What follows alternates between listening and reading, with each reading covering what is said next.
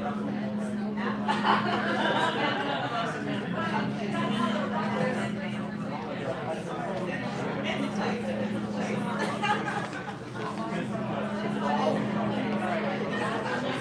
are live. That way. Anybody who has any questions?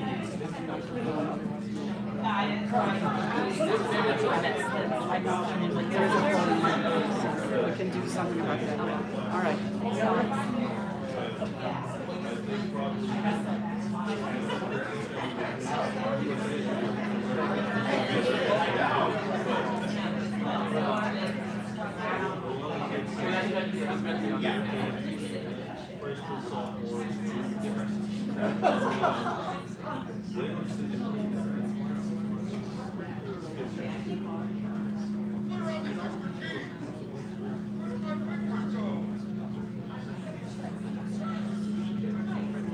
Hello? Okay. I know we're running late. We had every type of technological problem, so they're all covered. Welcome to the SAM 2024 conference. We acknowledge that this conference takes place on the NAOMI lands, also referred to as Detroit, the ancestral and contemporary homeland of the Three Fires Confederacy. These sovereign lands were granted by the Ojibwe, Odawa, Potawatomi, and Wampanoag nations in 1807 and Detroit. We affirm indigenous sovereignty and honor all tribes with a connection to Detroit. We are live streaming this session, part of the reason for the technological situation. So just be mindful of this when asking questions.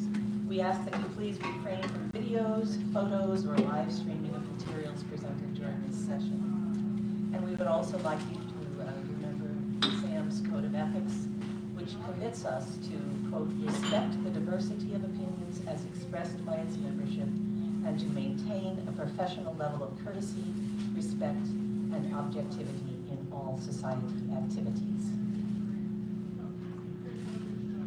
With that, my name is Denise von Glahn, and I am grateful for the opportunity to moderate this panel honoring Josephine Wright, teacher, scholar.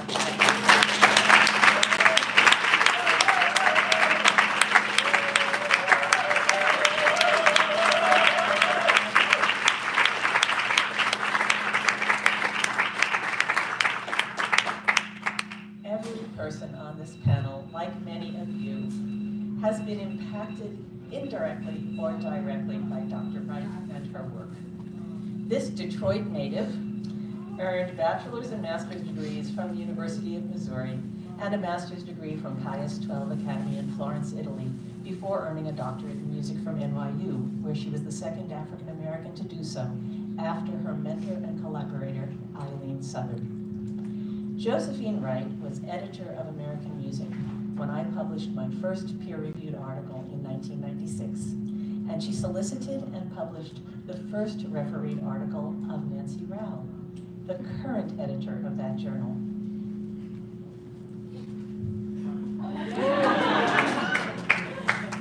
Dr. Wright was determined to see more published scholarship by women, and so the fall 1997 issue of American Music contained 6 articles, each by a female author.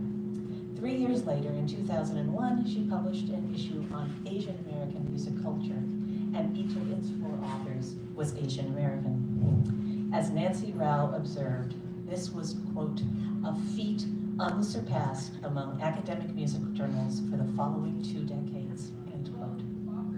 Josephine and I served together as members at large on the board of the Society for American Music from 2002 to 2005, and I got to see her wise, experience-forged, no-nonsense advocacy in action. It was an education, simultaneously intimidating, humbling, and awe-inspiring. In 2018, members of this panel, including Josephine Wright and Gwyn Kuhner-Brown, Marva Carter, Tammy Kernodle, Ayanna Smith, and Louise Toppin, gathered for 3 days at the University of Michigan to discuss ways to better teach and and thus acknowledge and honor the racial and gender diversity of our nation's music culture. In fall 2020, members of that group, now calling itself Emerge, published a colloquy in JAMS, Shadow Culture Narratives, Race, Gender, and American Music Historiography, and Josephine Wright was one of the contributing authors. This past June, 2023, Dr. KRISTEN, Dean of the Faculty and Professor of Anthropology, Sociology, and Women's Gender and Sexuality Studies at the College of Worcester, where Josephine taught for 40 years, referred to Dr. Wright's colloquy article as, quote, a career crowning achievement, end quote. If you don't know this work, read it. It's a gem. Dr. Wright combed through documents related to the Civil War press corps to unearth an eyewitness account by a young white correspondent from Philadelphia that appeared in the New York Times. Kane O'Donnell wrote about watching Southern slaves dance at a wedding. As Dr. Wright explained, my optic as a historian is to provide a documented narrative of the transition of Black people and their culture during the Civil War and up until the passage of the 13th and 14th Amendments. It's an important period that historians don't cover very well. They cover the battles, but what they forget, these papers are rich in genealogy, in battle history, but also rich in terms of people. And we are all richer because of the work and person of Dr. Josephine Wright. Each panelist today will speak about some aspect of Dr. Wright's legacy, and then we invite Dr. Wright to say a few words if she would like. Finally, if we have time, we invite audience members to chime in and contribute to our honoring chorus. There is one change among our panelists. Dr. Matthew Morrison, who was going to be with us, couldn't get to the airport in time, missed his flight, and so Dr. Samantha Ege is going to read his remarks. We're going to start with Mark Burford, then go to Horace, MAXILE, and Christine Turner, Samantha Ege, and last NAOMI. So Mark, please take it away.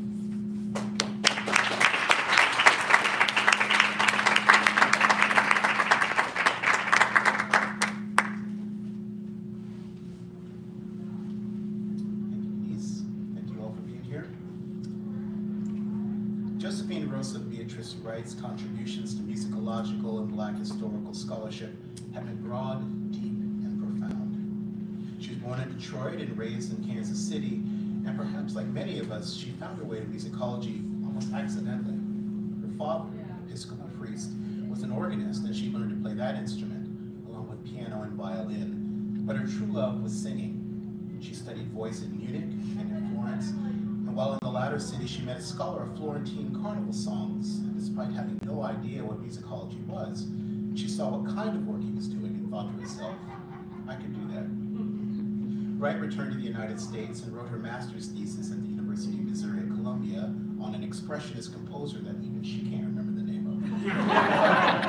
But she eventually entered the PhD program at New York University, which she described as finishing school, where she was mentored by Victor Yellen, Martin Bernstein, Wright wrote her dissertation on the secular cantatas of Neapolitan composer Francesco Mancini, fully intending to be a scholar of the Italian Baroque. That is, until LaRue, fond of making connections, introduced her to Harvard professor Eileen Southern, the preeminent scholar of Black music. It was a life-changing encounter. Advising Wright of a likely dead end for a Black scholar of white European repertory, the skepticism still faced by Black musicologists today, Southern extended a straightforward and ambitious invitation. Help me build the source materials in the field of Black music scholarship, Southern told her. Wright accepted the challenge, and Southern became what Wright describes as a mentor for life, who inspired her to reinvent herself as a scholar of Black music. Wright's scholarship, pioneering in its own right, has explored several distinct areas of inquiry. Among these is a body of studies of Black classical musicians in Europe. Perhaps reflecting her background as a violinist, between 1979 and 1990, Wright authored a series of articles on the careers of violinist George Bridgetower in 18th century England, Cuban violinist Jose White in 19th century Paris, and the Afro-Cuban Jimenez Trio, a family chamber ensemble that toured Europe in the 1870s. Wright also produced important work on Black British composer Ignatius Sancho, facsimile of collected editions of Sancho's music. Her work on these figures was innovative for how it attributed the significance of amateur and professional Black musicians, not to their status as anomalies, but to the ways in which they were unexpectedly integrated participants in the concert life of their respective locales. Wright's 1984 article, Black Women in Classical Music, published in Women's Studies Quarterly, documented the careers of a transatlantic cohort of women, including Ciceretta Jones, Marie Salika Williams, and Elizabeth Taylor Greenfield, while also reminding us that these women represented just the tip of the iceberg of, in her words, what promises to become a fertile field of inquiry in Black women's studies. In the 1992 Festschrift that she edited in Southern's honor, Wright contributed an article on Black women in classical music in late 19th century Boston, which continued her exploration of the under-recognized Black presence in concert life. The Festschrift was a testament to Wright's extended partnership with Southern, which over the years produced the indispensable co-edited volumes African American Traditions in Song, Sermon, Tale, and Dance, and Images, Iconography of Music in African American Culture, 1770s to 1920s. A standout feature of Wright's scholarship is her virtuosic research, drawing on previously unexamined sources, and she followed Southern's lead in illuminating for scholars to come methodological approaches to the study of Black music, particularly in her 1990 bibliographic guide to periodical literature for Black music research, and her 2000 article, Coming of Age, Reflections on Black Music Scholarship.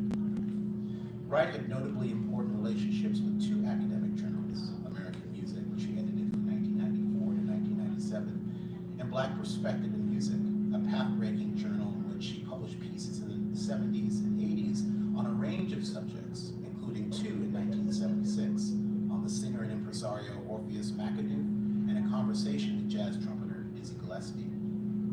During the 1980s, Wright compiled listings of new music by Black composers from Black Perspective on Music, an extraordinary catalog of the latest repertoire by such composers as Adolphus Hailstork, James Furman, Dorothy Red Moore, Betty Jackson King, T.J. Anderson, Leslie Adams, and many others. These new music listings of BPM are an invaluable and surely underutilized resource for present-day performers and programmers.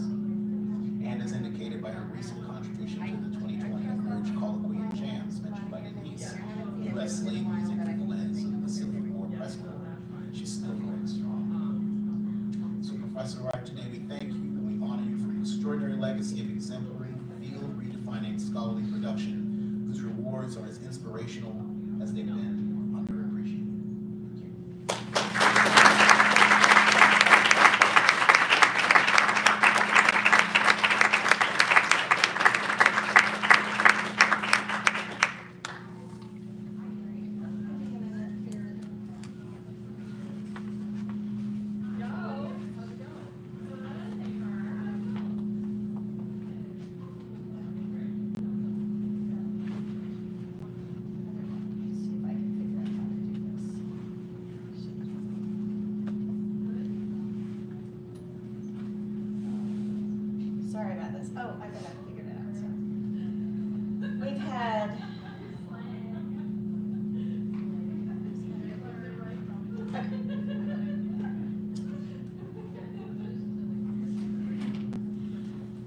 My name is KRISTEN, and in our book, Race and Gender in the Western History Survey, which of course MAXILE and I wrote, we provide lesson plans and bibliographic information to help instructors who want to expand and diversify what they teach their students about classical music.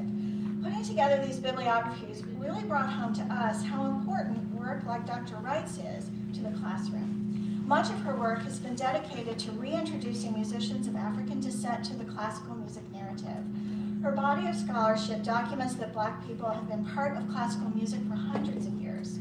Dr. Wright's work is particularly helpful for teachers because her meticulous scholarship answers the sorts of questions that students are likely to have, and she places her subjects within the context of the musical culture of their time, as well as in art music more broadly, which is just what we need for the classroom. I urge all of you to look at her work, as well as those of other scholars like her who were active from the 1960s into the early 2000s, the kind of basic biographical and bibliographic work that she Eileen Southern, Dominique Delorme, and others did in this period is incredibly helpful in the classroom, and frankly is often not undertaken by scholars today. Dr. Wright's work is vital because it gives scholars and students a solid base to build upon for the future. Today, Horace and I will use Dr. Wright's 1990 article in the Black Music Research Journal, Violinist Jose White in Paris, 1855 to 1875, to introduce two different kinds of lessons that might be useful to you in your classrooms. These will be brief, but we hope they will give you, those of you who work with students ideas for the future. As Dr. Wright explains, White was an Afro-Cuban concert violinist in the second half of the 19th century and was particularly well known for his interpretation of French and German repertoire. As so often happens with performers from marginalized communities, he can be treated as a first with no other explanation. In this case, his historic debut with the Philharmonic Society of New York during the 1875-76 season. This is the first thing to emphasize to students. Too often, people like White can be framed as an exceptional figure who seems to bubble up for a concert and then disappears. But of course, this is never true. Instead, White has a very long career in Paris. Born on December 31st, 1835 in Cuba, White received his early training there, and after encouragement from Louis Moreau Gottschalk, went to Paris for further training in 1855. Gottschalk helped raise money to fund White's journey in education. This is another aspect to emphasize to students. Musicians don't appear out of nowhere. They require a community of people to help them, even the great men that we usually study in survey classes. Dr. Wright's article goes on to detail White's time at the Paris Conservatory, his repertory, and the groups he played with in Paris, all of which demonstrates White's musical skills, the community that nurtured him, and how he fit within Paris's musical and cultural scene. One of the most helpful aspects of Dr. Wright's article for instructors is her documentation of White's network of contacts and supporters. This is not even all of them. I just tried to fit as many as I could on this slide from as many different aspects as I could.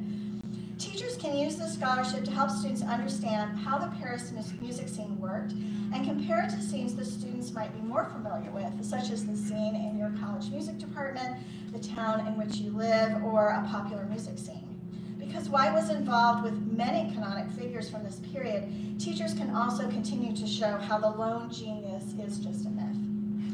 White is also a good example to show the life of a typical musician of this period. He was a composer, violin teacher, working chamber musician, solo performer, and a founding member of several chamber ensembles, including the Société Schumann, which was very important in bringing that composer's music to the Parisian audience. White's career looks a lot like one that many of our students might have today. He was a real entrepreneur as he managed a career that utilized all of his musical skills. His example can serve as an inspiration, especially to students of color who might feel that classical music is not welcoming to them. Finally, Dr. Wright provides an appendix with both White's compositions and his solo and chamber concert repertory. Students might recognize some, but certainly not all of the pieces he played. This list would provide a great starting point to talk about the development of the canon and how much more varied the repertory that 19th century musicians actually played is than what we play from the 19th century today. Instructors might compare some of the pieces White performed and composed with canonic repertory, assign students new repertoire to listen to and report back to the class about, or to design a concert using White's repertoire as a starting point. And now I'm going to turn this over to Horace.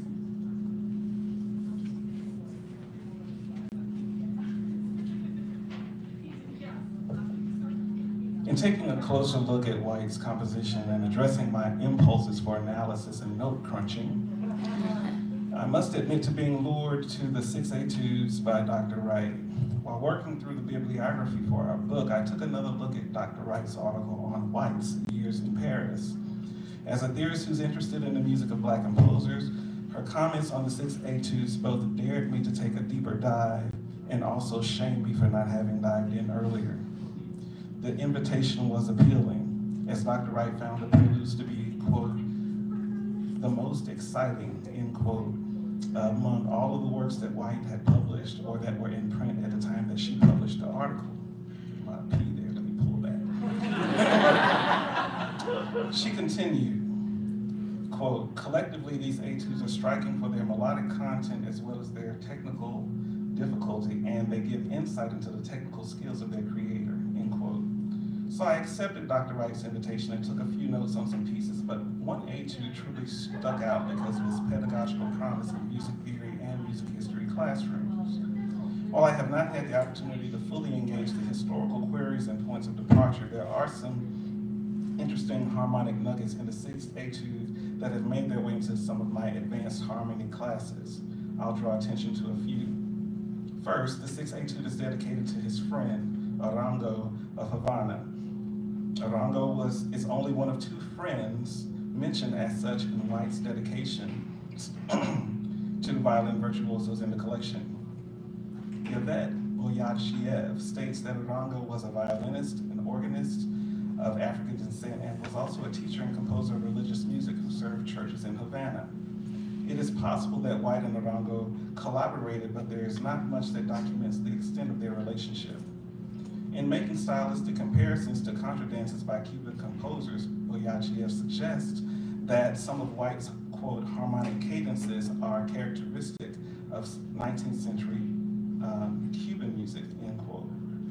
While intrigued, I am not familiar enough with 19th century Cuban music to agree or disagree with this notion. However, the sixth prelude has some compelling harmonic features that bridge convention and surprise on local and global levels. At the macro level, the piece is in G major with thematic returns that hint toward a large-scale form of exposition, contrast, and re-exposition. White's jaunts to the subtonic and minor dominant with the primary thematic material proved to be more than episodic interpolations, but slightly less than moments that alter the overall large-scale design. Indeed, a move to D minor is followed by a move to D major in a contrasting section that ultimately establishes the structural return to the main idea in G major. Unfortunately, we can't see all of that right now, but there is a good chunk of G major here on the screen. Time will not permit a thorough unpacking of the form and modal jaunts, but I, like Dr. Wright, suggest that you give this collection, and this etude specifically, a serious look. I'd like to look at a couple of harmonic features.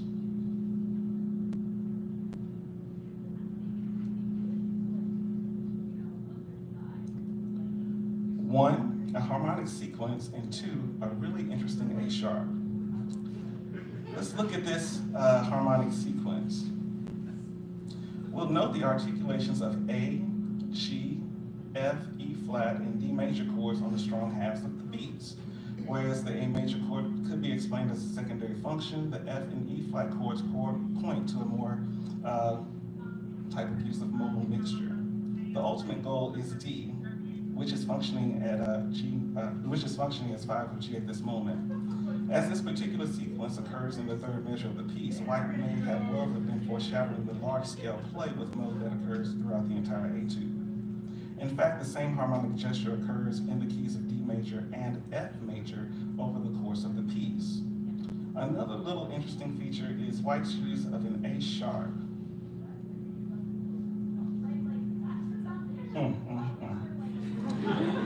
That is set against A natural. The low A sharp ultimately resolves to B in the next measure. You can see that, right? And it appears that this transient visit to B minor is prepared by a rather striking treatment of this A sharp. In my world, I wish that there was a higher A sharp so it could have really been a wicked augmented sixth chord. That didn't happen. Oh, how I wish that the A sharp could have been coupled with a C sharp at the first 16th note so that we could have had some kind of secondary function leading us to B minor. That didn't happen. Ultimately, this A sharp looks forward while the A minor stuff in the first two beats actually look backward to the A minor that we occurred before, which is a very interesting technique, and if we are able to listen to a recording of it, the violinist Rachel Barber Pine seriously leans into that A sharp so that we are able to hear the structural beat. In closing, and in thinking through considerations for discussion in the music history classroom, how might we invoke locations and locales in which White may have interacted with his friend Orongo. What did church music sound like in Cuba during those years? Could some of White's harmonic and chromatic adventures have been inspired by improvisations that Orongo played in church? Furthermore, if Cuban harmonic emblems are as evident as this particular scholar, Boyachiev, suggests, I'm encouraged by the thought of rich discussions that could emerge from White's subtle fusions of Cuban musical practice into etudes that were played by French violin students in the 19th century. After all, and because of Dr. Wright's work, we know these etudes were favored by the faculty of the Paris Conservatory. In light of all points of departure that KRISTEN and I have thought through, and even for points of deeper dives into the things that I've mentioned today, I want to say, thank you, Dr. Wright, for the heads up.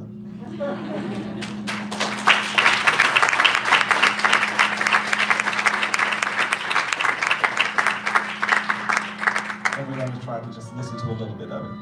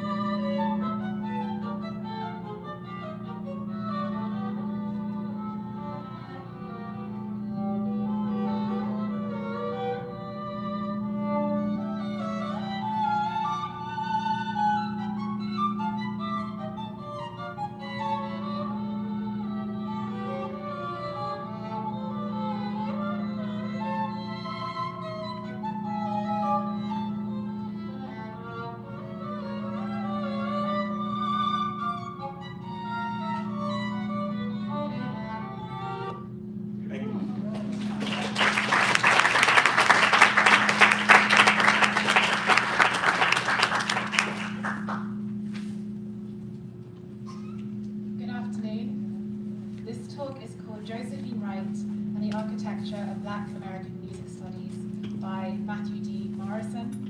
And this is his note to you all. Thank you to Dr. Samantha Ege for reading this paper in my absence. I regret that I am not there in person to deliver my paper with my colleagues in honor of Professor Wright. This paper will still be read from a first-person perspective, i.e. Matthew's perspective. When I encountered Josephine Wright in 2007 at my first AMS conference, I knew that I was in the presence of greatness. Her regal, luminous air was one that I knew well. Professor Wright carries with her the queenly countenance of the stately Black women who I grew up learning from, admiring and being cared for in my church and home community in North Carolina. Professor Wright did not know me yet, as I was brand new to this game at the time, but she saw me. By that I mean right away, Professor Wright gave me the care and attention that she gave to so many of us who have come through music studies, especially in the study of Black music. I did not realize at the time that I was speaking with one of the architects of modern Black music study, along with her colleague and mentor, the late Eileen Southern. I soon learned, however, in my pursuit of Black music study at Catholic University during my master's, that source books co-authored by Professor Wright would quickly become foundational to my ability to study Black music, and they would also inform my overall methodology and approach as a music scholar. Because my musicological studies began before 2010, and I attended fairly traditional programs, I also had the opportunity to briefly serve as research assistant for Dr. Dominique René Delerme. The idea of taking a music bibliography course was not foreign to me. In fact, much of my early musicological training followed in the more conservative tradition out of which professors like Josephine Wright and Eileen Southern were trained in, including the study of early music. Wright's foundational scholarship informed my initial research in the practice of deep bibliographic work, gathering source materials and exploring both traditional and non-traditional archives with my own methodology as a musicologist. In our current scholarly climate, there are certain approaches within monographs that seem to be more common and or preferred as reflected by the publication lists of most major presses. Books like my own, Black Sound, that espouse the development of a new theory are sometimes valued over ones that might take a more traditionally historical approach to studying a specific subject, although, to be sure, my work itself is also historical. Even further, the idea of compiling invaluable bibliographic resources, such as the ones I'm focusing on for this vet of Professor Wright, seems to be mostly out of vogue in our current landscape. While there is a wealth of bibliographies compiled and shared across social media, the tradition of the deeply researched, annotated bibliographies and source materials published in print by Josephine Wright, as well as Eileen Southern and Dominique Renee Delerme for Greenwood Press's Encyclopedia of Black Music, has largely escaped us. But, as the title of my talk, Josephine Wright and the Architecture of Black American Music Studies suggests, without these foundational works, the research that I and many of us pursue on Black music across genres would be thin. Specifically, I want to call attention to Wright and Southern's monumental volume, African American Traditions in Song, Sermon, Tale, and Dance, 1600s to 1920, an annotated bibliography of literature, collections, and artworks, published by Greenwood Press in 1990. This 365-page, 8x10 hardbound publication is dizzying. It isn't dizzying because it is not clear. The volume is executed and organized with the highest efficiency. It is dizzying because when I begin to fathom the number of hours that it took to compile, organize, assess, annotate, and edit 2.5 centuries of materials on Black American music from a battery of difficult-to-find sources, I am in awe of the dedication, time, and energy that it must have taken to devote to this meticulous and often thankless work. Work that has allowed for the continued study of Black music, a field that has become one of the most central areas of study and interest in music departments today, despite the challenges that Black faculty and graduate students continue to face within music disciplines.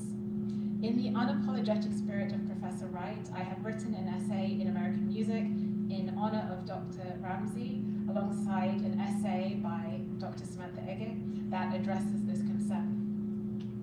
This remarkable encyclopedic volume breaks down a wealth of materials compiled by Wright and Southern into 5 parts: the colonial Federalist era, the antebellum era, the post-emancipation era, the WPA slave narrative collection, and the early 20th century. Because most of the material dates back to the 19th century, Wright had to wrestle with the same challenges that I still face in my work: the ephemerality of material archives of Black music and performance. However, as I have learned from Wright and Southern's methods within this volume, one must listen for music, sound, and performance of Black expression within a variety of materials, a practice that later became a primary method of Black feminist studies, particularly those on enslaved peoples. In the preface to the work, the authors note that in addition to printed and literary materials, quote, "We arrived at the final lists of scanning thousands of widely varied sources, travel books, local histories, personal writings, fiction, non-fiction, slave narratives, court and civil records, and similar publications," end quote. Each of the 5 areas are divided into some combination of the following categories: literature, artworks, collections of tales and songs. The sources are further divided, where applicable, into social activities, the religious experience, and songs. This short paper will not allow me to explore the actual content of this work, but I encourage you, if you haven't recently, to revisit this work and consider its historical significance. Revisiting this work reminds me that despite our claims of difficulty in tracing the history of music and Black music performance before the recorded era, there is a wealth of material already highlighted from which to explore the history of Black music. But before I close this tribute to Professor Wright, I would like to point to the innovation already present in this deeply researched bibliographic resource. I'll do so by quoting the authors again from the preface. Quote, "Perhaps the most novel feature of the bibliography is in its inclusion of iconographic materials. Our research activities include combing through art books and periodicals, museum catalogues, the illustrated periodical press, and books of all type in search of pictures that depict aspects of Black American folk culture, end quote. This method of looking towards images for evidence of the improvisational, ephemeral acts of Black music making in contemporaneous images precedes Tina Camp's theory of listening to images 2017 by almost 2 decades. It also shares a relationship with Christopher J. Smith's 2013 work, The Creolization of American Culture, in which the author uses the paintings of William Sidney Mount to reimagine Black performance. It also informs my own method in Black Sound of using lithographic images and sheet music covers in an analysis of blackface and Black performance. Wright and Southern developed upon this approach in their 2000 publication, Iconography, Images of Music in African American Culture 2000, another vital source of Black music and culture. I have only scratched the surface of the minutes, hours, days, years, and decades of work that Professor Josephine Wright has gifted to us through her indefatigable work ethic that has been a critical part of the architecture of Black music studies, musicology, and music history in general. I wanted to highlight this thankless work within Professor Wright's oeuvre. If I had time, I'd include a snippet on Professor Wright's study of Ignatius Sancho, 1729 to 1780, African composer in England, from the Black Perspectives in Music, 1979, just to demonstrate her scholarly dexterity, as this particular work is an example of how the deep bibliographic and archival work informed her critical method of writing about mostly then, and sometimes still, unknown Black composers. A practice that we are finally coming around to in mainstream musicology, and one that I hope will continue to be informed by the legacy, presence, and impact of Professor Josephine Wright. Thank you for all that you have been and continue to be to me and to many of us. Matthew Morrison.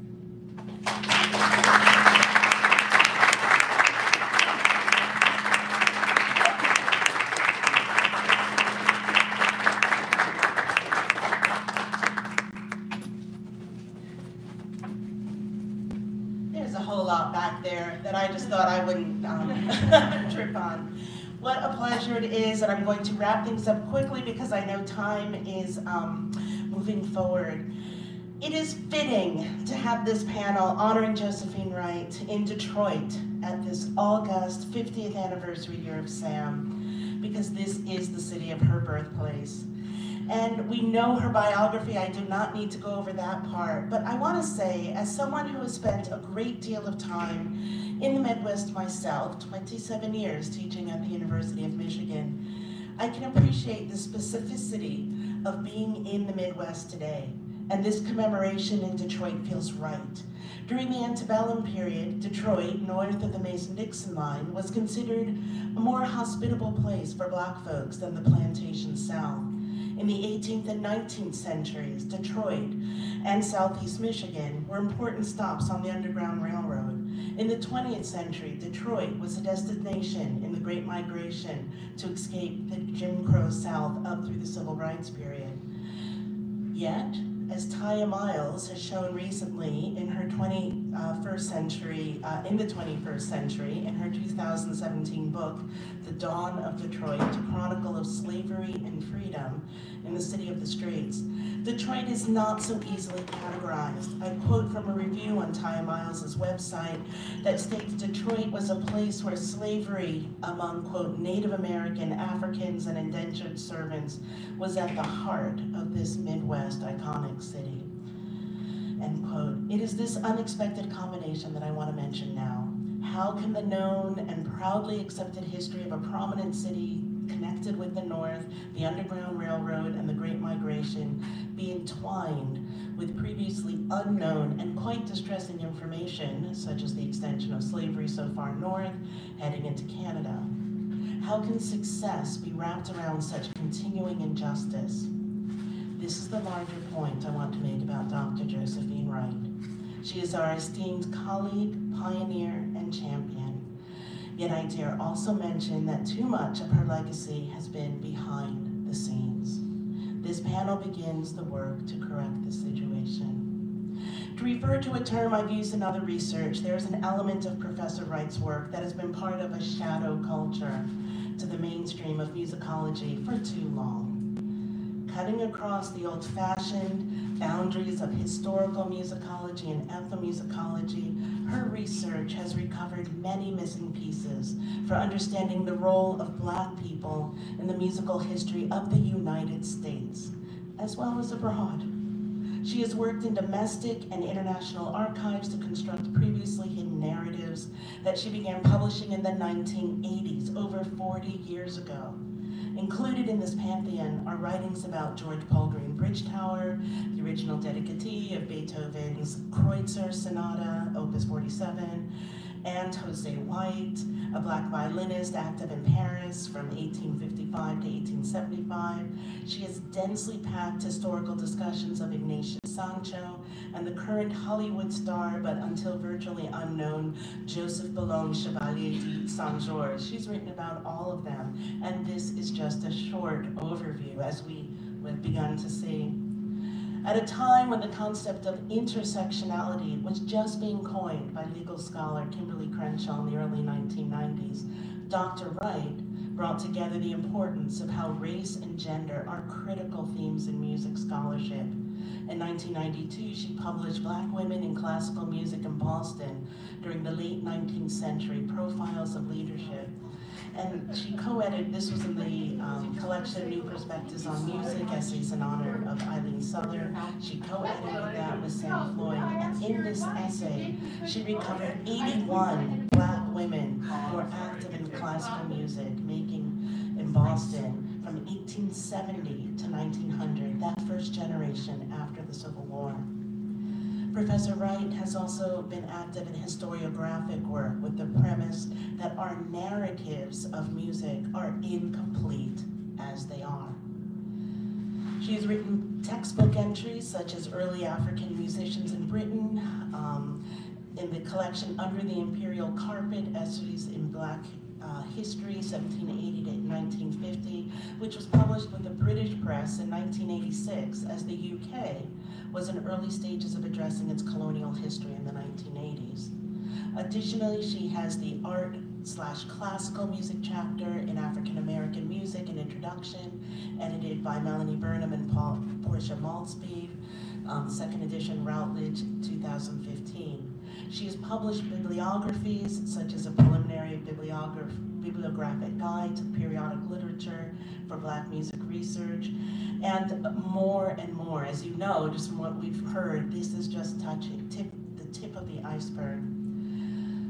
Perhaps one of the most subtle, field-defining activities Professor Wright has been her work as a visionary editor and generous co-editor. As many of you know, and some of you in this room have worked with her in this capacity, Dr. Wright was a contributing editor to Black Perspectives in Music from 1979 to 1990. She was the general editor of American Music, 94 to 97, when, for those of you who don't remember, that was the Society Journal for the Sonic Society, now us, known as the Society for American Music, and before what we know as JSAM, the Journal for the Society of American Music. Additionally, from 1990 to 2001, she was the series editor for Garland's Music in African American Culture. And for recently minted scholars, Garland is now better known under its parent company, Taylor and Francis. Dr. Josephine Wright is a pioneer whose story has a lot of personal relevance for me. We both spent formative years in the same places. I was born in New York, right outside of the city, and did my undergraduate work in the city, uptown at Barnard, part of Columbia. She was based downtown at NYU for her doctoral work. She spent some of her early career at Harvard, where later in the 1980s, I entered for graduate school. She was born in Detroit, and I spent nearly 3 decades here in my mid-20s to just a few years ago. For 20 of my 27 years at the University of Michigan, I was situated outside of music departments. In Women's and Gender Studies, the Department of Afro-American and African Studies, and the Residential College. Having a solid musicology background, I had a model in Josephine Wright, that being embedded in the larger world of the humanities within the academy is a critical space for surviving as a Black female academic. Dr. Josephine Wright, Professor Emerita in Africana Studies and Music at the College of Worcester, we salute your groundbreaking research, and I personally treasure your presence in the field of music scholarship. Thank you so much.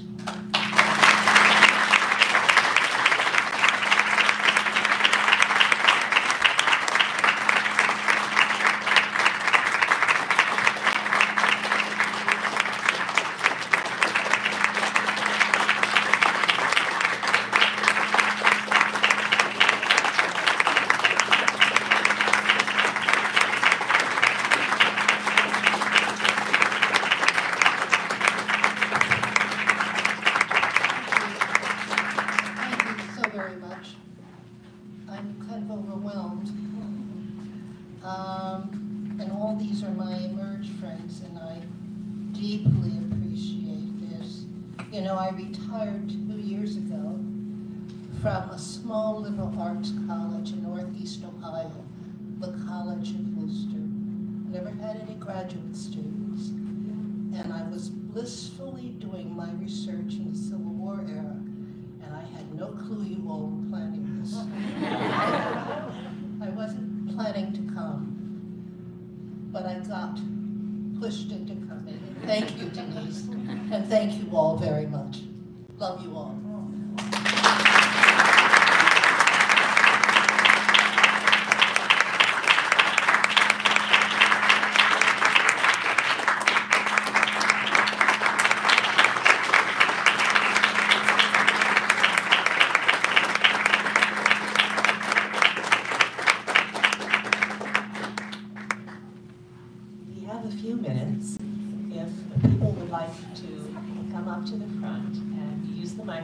So that you are recorded for all time, and offer some of your insights and experiences working with Dr. Josephine Wright. So please feel welcome. Dr. Gwen Kuhner-Brown, did you want to say something?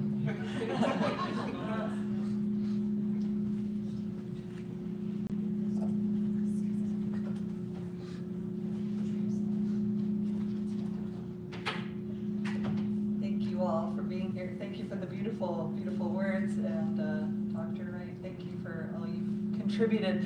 I only started to get to know you through the Emerge group, and it's just been an honor and a delight.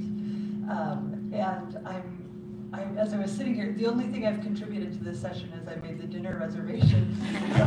But as I was sitting there, I was thinking what I should have offered to do was make a bibliography for everyone here. So I will work on that. That would be a project I would love to do so that we can all get caught up on your legacy. Thank you for everything you've done.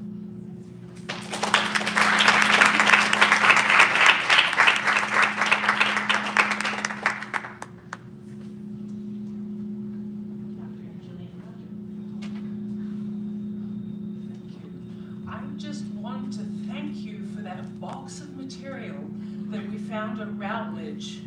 Well, actually, maybe it was Garland. I don't remember what they were calling themselves at that point. This was my first job out of the PhD, was working as an assistant editor and associate editor at Routledge, eventually. And we found these boxes of material. We didn't know what they were, so they sent me through it because as an archival researcher, that was my sweet spot. And we found images. And it was the greatest joy of my life to be able to get that book into print. Not only because I was fangirling like nobody's business.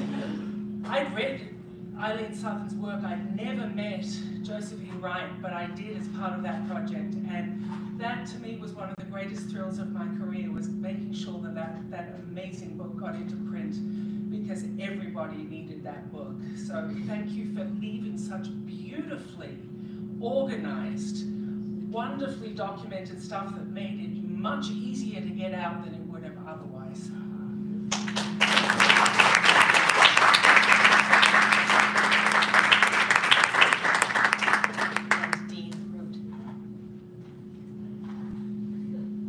Well, I'm moved to stand up here and add my voice to the praise for Josephine Wright. By the comments that have come before, I may have a slightly different perspective because I've had the privilege of working with Josephine, with some of the students that I was working with, because we brought her in to work with our students, who were actually teachers of students. And to have seen the ways in which she was able to present the history, but to inspire the teachers to become carriers of those messages and convey them in turn to their own students was truly inspiring for me in my career. And so, Josephine, I just want to tell you that you may not have had graduate students at the College of Worcester. However, we are all your students. Thank you.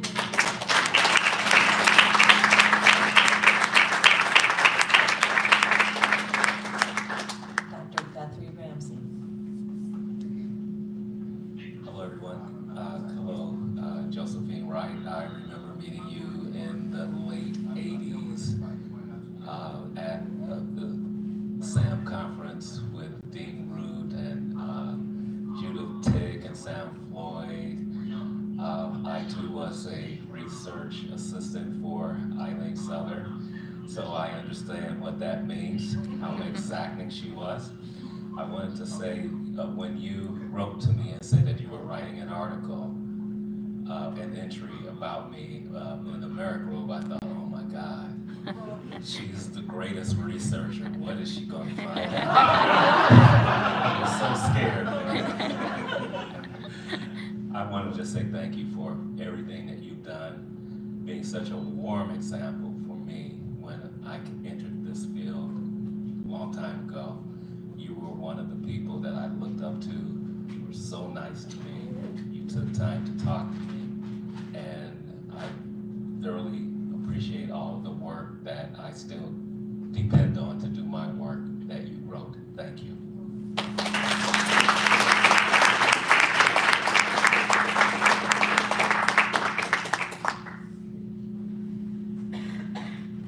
And Dr. Nancy Rao.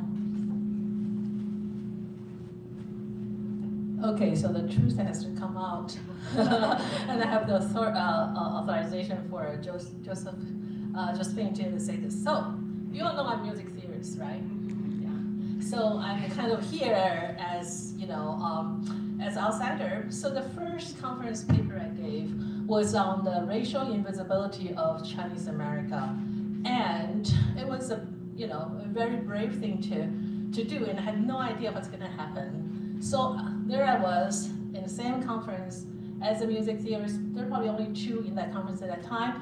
And I was giving this paper about racial invisibility of Chinese America with an issue related to Chinese opera singer. So I rehearsed that paper with my colleague, and then they thought it was okay for me to deliver that. This was what? It's 1996 or 97, so it's a really long time ago.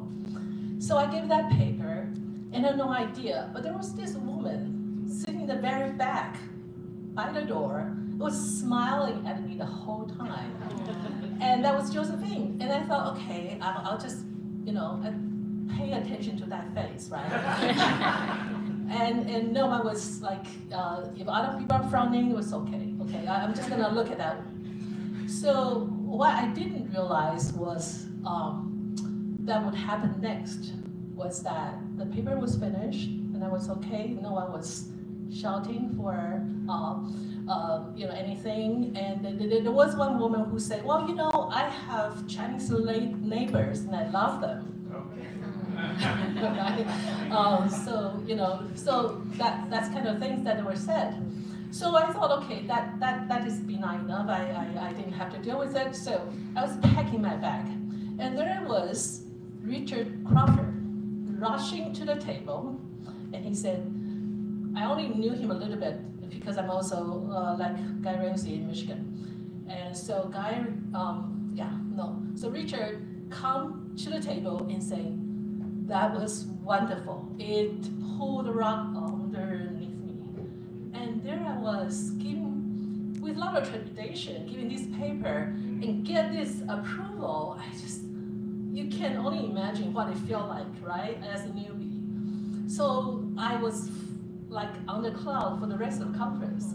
Because whenever, Richard saw me, he would say, oh, that paper, that was really, really good. So only years later, I realized it was Josephine who prompted Richard to come talk to me. She said to Richard that there's that Asian woman, you need to mentor her. So after, it didn't take away the praise he gave for me, because I still just own that, right? I love any praise I can get, but it just goes to show how much Josephine have been doing for the people that she sees that needs this extra support. So thank you, Josephine.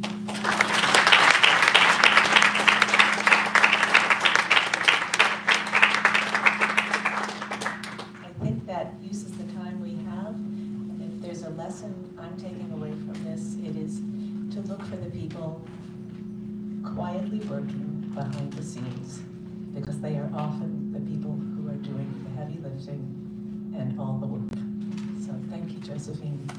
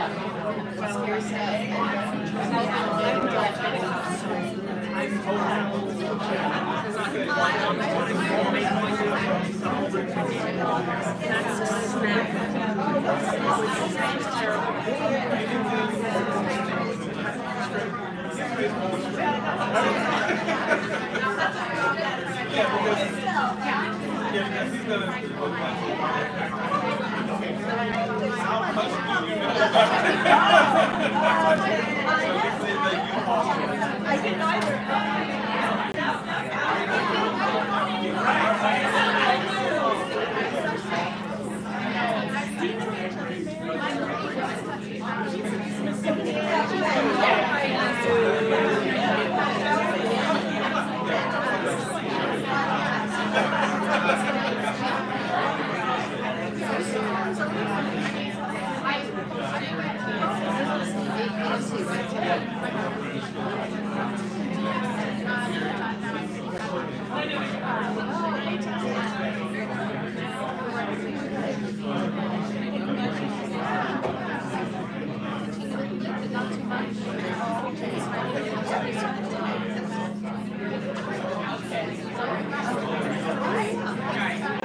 But it was